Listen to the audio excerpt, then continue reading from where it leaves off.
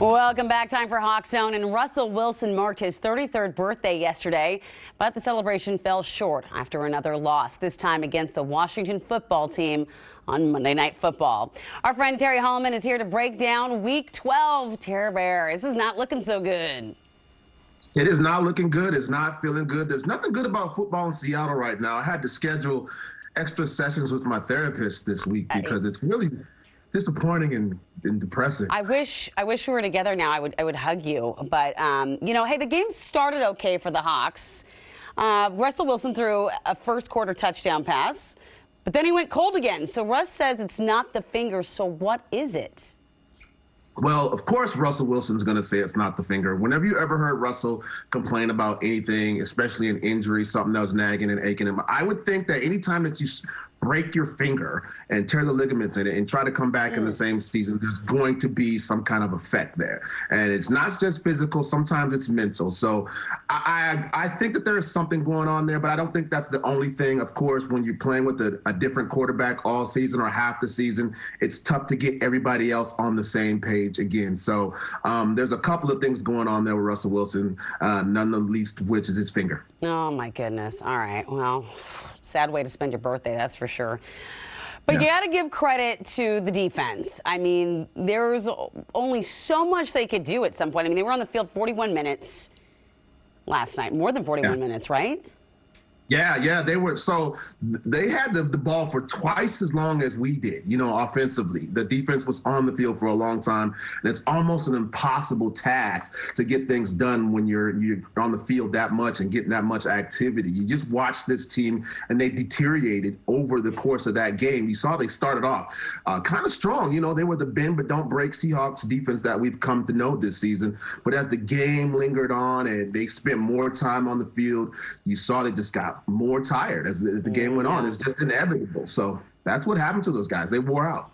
Yeah, I mean, it happens. What about DK Metcalf? He's not getting. Why isn't he getting more targets? Well, I think everybody, you know, in Seahawk Nation, all the 12 is wondering why he's not getting enough targets. He's, you know, obviously the biggest offensive weapon that the Seahawks have on the field. But the thing about it is everybody else around the NFL is not stupid either. They know that he's the biggest weapon on the field, so they're covering him accordingly. Sometimes he's getting not only the best defensive coverage guy on him on every play, but he's getting a safety. So he's being double covered, and he's just not open. And even though you want to just throw the ball up to him and see if he can make a play, you got to be able to spread that ball around and get other guys to make plays to free him up a little bit more. So he's not open all the time. Yeah, I mean, it makes sense. You're going to keep an eye on this guy. What about the team in general? I mean, there's a lot of hope kind of towards the end of the game there, but we're talking about losing 6 of their last 7 games. So what happens? Is there a shakeup coming? How does it work? You know, for this team, I think us as 12s and fans around Seattle, we've become, we've been, we're lucky because we've had a very successful team over the past decade. But, you know, when things like this happen around the league and you start losing games, things ultimately have to shake up. And I've been one to try to fight this for a long time because I love this organization. I love what Pete Carroll's done here. I love what John Schneider has done here. But I think there comes a point where you're like, we've won 3 games in the season at this point. Something needs to change. And so, if we don't have the players in place and we don't have the coaching staff in place and we're not winning games, something has to change. Yeah. All right, let's switch gears now to your alma mater. How many Apple Cup bets are you going on this week? Like, how many are you personally involved in? None, he says. So here, check this out, Amity. There's 2 things going on here. First, I was smart. I knew that this wasn't a Husky team that I wanted to bet on. So I made no bets except one. And that's because I have an ongoing bet with my friend Marcus Trufant. And, so that goes on forever, every single year. Like last several years, he's worn my jersey.